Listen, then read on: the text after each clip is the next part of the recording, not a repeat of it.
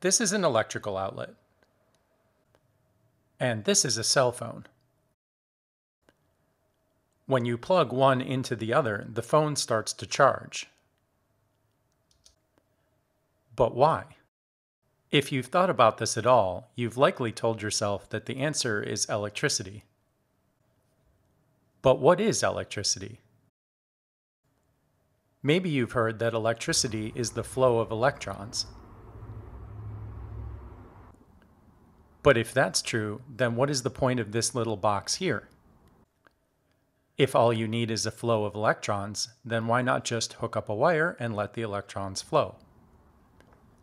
Well, this box, which is sometimes called a transformer, hides a lot of secrets, and today we're going to talk about one of those, which is the difference between alternating and direct current, and how we can use a capacitor to help transform one into the other. When you think about electricity, the kind of electricity you probably imagine is closest to direct current. Direct current is pretty much what it says, the direct flow of electrons from one place to another.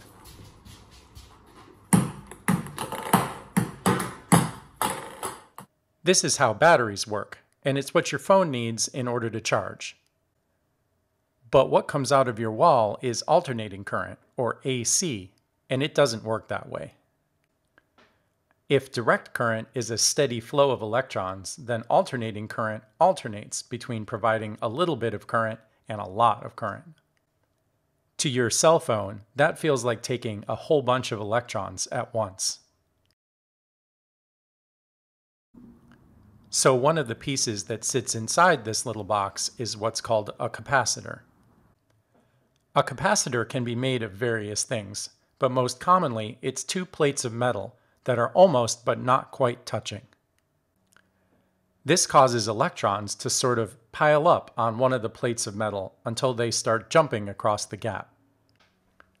This has the net effect of creating a funnel for the electrons. When they get dumped in the front of the capacitor, they hang out until the capacitor is full, at which point they start trickling out the other side. Of course, if the capacitor ever empties out, then the electrons stop flowing. But that doesn't happen because another batch of electrons is periodically getting dumped in the funnel. So the capacitor helps take an uneven flow and even it out. That's one step along the road to creating a nice flow of direct current for your phone. Now, why does the electricity arrive to your house that way? Well, that's a story for video number 2.